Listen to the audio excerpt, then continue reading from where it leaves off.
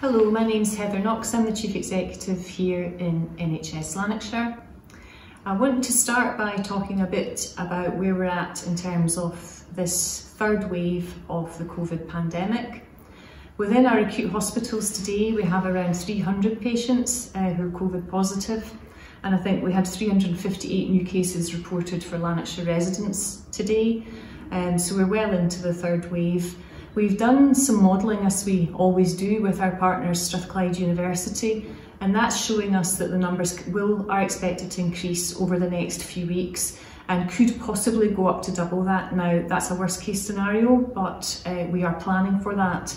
And with that in mind, you'll be aware that we've taken down an awful lot of the elective activity over the 3 hospital sites. It's with a very heavy heart that we do that, because I absolutely understand the plans that patients make, relatives make, carers make for people to come into hospital, and these operations are very much needed. However, we do need the staff to redeploy to support those patients that we're expecting with COVID, unfortunately, over the next few weeks. We've also taken a targeted approach to our outpatient clinics, so they haven't all been stood down, and if patients are contacted, then they shouldn't come, but otherwise people should turn up for appointments as previously planned. So if you do have friends or relatives who are asking you that question, it'd be really helpful if you could pass that on.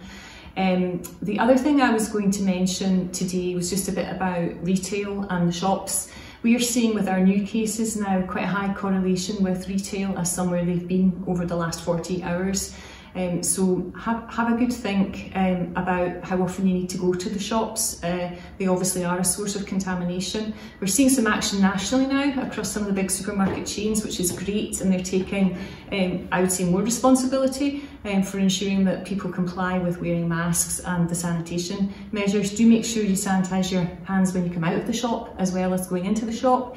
And protect yourself as best you can, keeping your distance from people at all times. So if you can do anything to pass on that public health message, I'd be really grateful. I'm hoping to get together the local heads of chains like Tesco's, Morrison's, etc. over the next few weeks, hopefully for a call, just to reinforce that social responsibility element and see if we can get some of the incidents down in Lanarkshire as a result of that. Finally, I just wanted to say a few things about vaccination. The vaccination programme is going really well in Lanarkshire.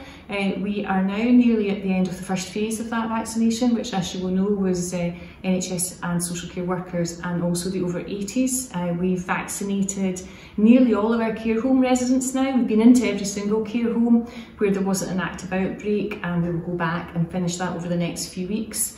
Then moving into February, we'll start to do the over 70s for the first 2 weeks of February. So that's going really well. We've got great support from our local authority colleagues in terms of setting up the premises now for the final stages of that vaccination programme going forward over the next few months. Okay, I'll end just by saying look after yourselves. This is difficult, and I'm really grateful to everybody for all the efforts you put in every day looking after our patients. So thank you again for that. Thank you.